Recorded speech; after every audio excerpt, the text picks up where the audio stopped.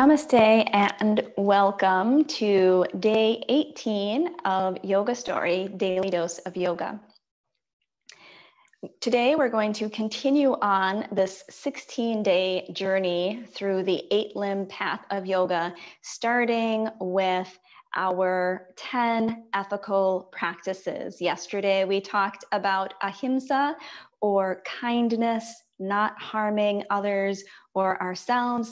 Today we'll talk about Satya, which means truthfulness. So this is an ethical practice of being both truthful with others and truthful with ourselves, and doing so in a kind way. So it's really nice in the yoga philosophical practice that we start with this idea of being kind with others and being kind with ourselves, because I'm sure that you've heard the phrase brutal truth. I'm going to be brutally honest here. We're not trying to be brutally honest. We're trying to look at what we're saying and what we're doing in an honest way.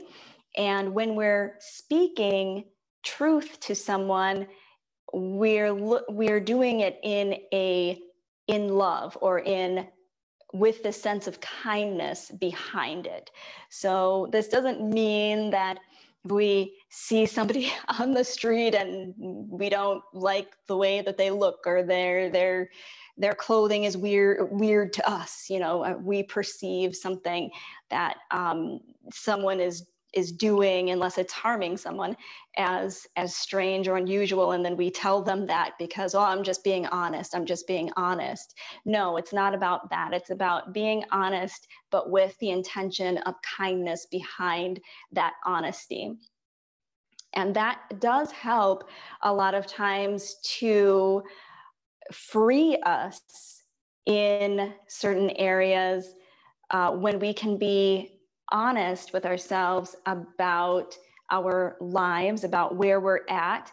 That is when we can start making real change in our lives. And the same thing when we can start to be honest with other people, is when we can start to build and develop stronger and more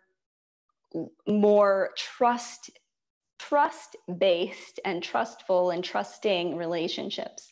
So that is Satya. I encourage you today and this week to speak your truth in kindness. Thank you so much for watching. Peace. Namaste.